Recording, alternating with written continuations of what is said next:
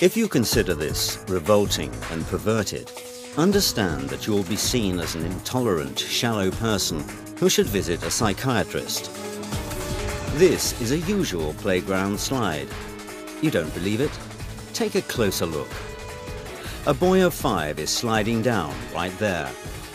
This playground slide is in Norway, and it was put there in order to bring up children in a proper way, not to feel shy, but to be developed. Are you shocked? Well, if so, it means that you are backward and not able to appreciate how modern civilization has evolved. Not long ago, Europeans decided to civilize their citizens from the cradle in order to reduce the number of such stupid people.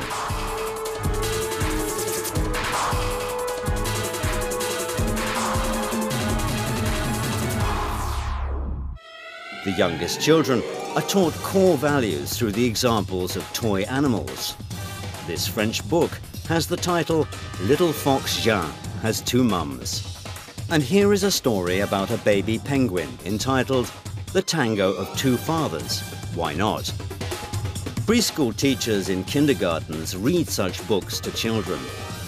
Teachers use special methods and techniques which are being worked out in ministries. For example, the Danish Ministry of Equality has printed a guideline for nursery teachers called Kindergartens, where there is a place for peppy princes and pirate princesses. In Latvia, you can find books for boys entitled The Day When Carlis Was Carleen, and for girls, The Day When Ruta Was Richard, published under the patronage of the ministry.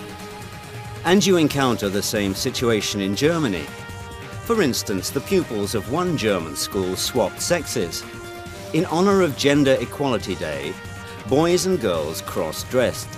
In fact, everybody took part, both teachers and students, because, according to Europeans, it helps to reach mutual understanding. Schüler sich in der Schule, wo sie sehr lange in ihrer Jugend sind, nicht verstellen müssen, sondern sein können, wer sie sind. If you're shocked by all this, that handicraft and PE teachers can come to school in a skirt with makeup and high heels, and a maths teacher can come to school wearing men's trousers and false beard, then it means you are backward. LGBT ideologists are sure that a man in his infancy is neuter. That's why he can later choose who he wants to be, he, she, or it. These cute boxes are not sold in sex shops, but are given out in kindergartens in Basel, Switzerland. Plastic boxes are made for children of 4 years and upward. A complete set is made up of queer dolls, special illustrated books, and toys imitating genitals. But that's not the worst. The most horrible thing is that nowadays kids are transformed and become some kind of neuter. A creature that doesn't know who it is, male or female.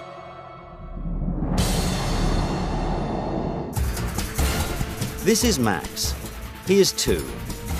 His English father and mother dress him in boys' trousers as a boy and girls' skirts. Though Max was born as a normal boy, his parents consider this meaningless. Until the boy decides for himself who he is, his parents make him play with both toy cars and dolls. His mother paints his nails and pins up his hair with girlish hairpins. And his father shows him how to assemble a robot. According to his parents, they do it for the sake of their child. According to Lisa, Max's 23-year-old mother, a gender-neutral upbringing gives a child the freedom to choose between stereotypical male and female clothes and toys. He gets dressed and plays with toys the way he likes. From an early age, Max, who is brought up as God knows who, and his parents and hundreds of thousands of European families have fallen victim to a modern gender theory, which turns people into neutered creatures. The formation of such people of the future begins in special kindergartens. Here is one such preschool institution in Sweden.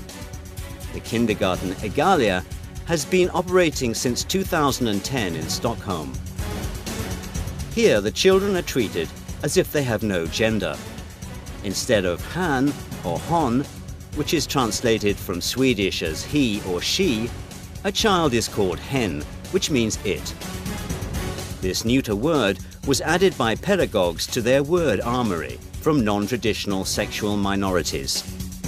That's probably the reason why the director of the kindergarten, Lotta Rajalin, considers this procedure to be the most democratic.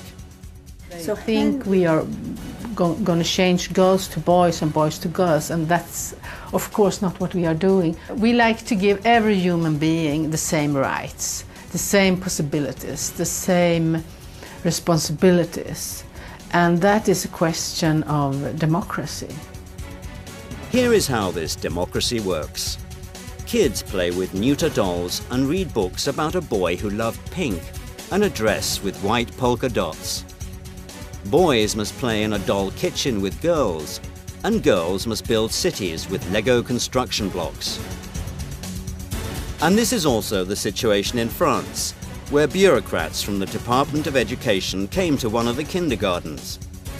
They were shown an open lesson, where kindergarten teachers help children to overcome stereotypes. The figures of boys and girls are attached to a blackboard. The children's task is to dress the figures so that they portray neither male nor female. Films about these new children are brought to the attention of teenagers at the age of 12 to 14. For example, this movie called Tomboy. This term signifies a girl who acts like a boy. And it tells the story of 10-year-old Laura, who understood that she's a boy. In addition, this girl falls in love with her female neighbor. This boy-girl story was lauded by critics, and it won the Berlinale 2011 prize. It's difficult to believe that this outrageous film about a girl who likes to be a boy is shown to pupils in France. Within the framework of the program School and Cinema, it was seen by 46,000 French pupils. And German teenagers at the age of 13 are given odd questionnaires, where they must think, do they belong to the right gender? Here are several questions. When and why did you decide to be heterosexual? Is heterosexuality only a phase which you'll overcome? Is it possible that your heterosexuality is the result of the neurotic fear of the people the same gender as you? You must admit that such questions are difficult to make out by adults, say nothing of 7th graders. They try to make neuters of modern children who fall victim to a doctrine accepted in 1995. This was when the transformation of a person into a mysterious it began. In Beijing, during the UN World Conference, the notion sex was changed to gender, out of respect for people of non-traditional orientation. At the time, it seemed nothing special, but many psychologists and sociologists think it could lead to the fall of human civilization.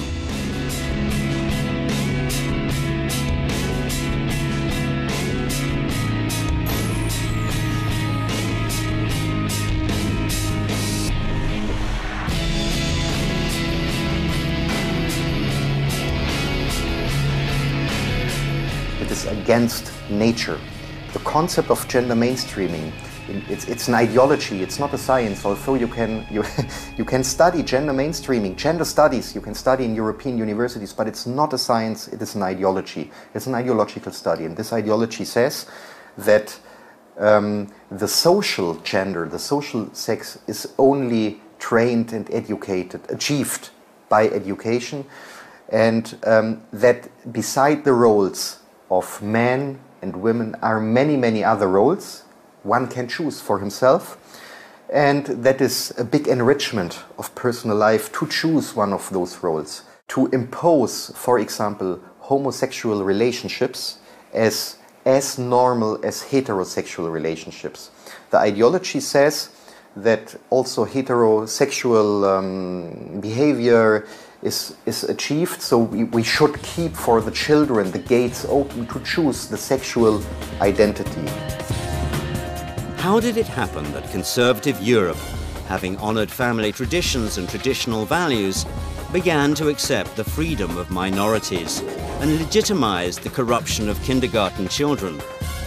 The fact is that nowadays many followers of non-traditional European values are in the halls of power, as the analysts say. This is Auden Lysbakken, a Norwegian politician and millionaire who doesn't conceal his non-traditional orientation. Not long ago, he headed the Ministry of Children and Family Development, and now he is the leader of one of the left parties in Norway. Having left his ministerial position, Lysbakken donated 13 million krones to promote a new program of non-traditional sexual education in Norway's kindergartens and schools. And this is Daniel Cohn-Bendit. He is the leader of the united faction of the Green Party in the Euro Parliament, a man who started his career as a kindergarten teacher in Frankfurt am Main, where he was accused of paedophilia and, moreover, a few decades ago, casually depicted shocking things on French TV.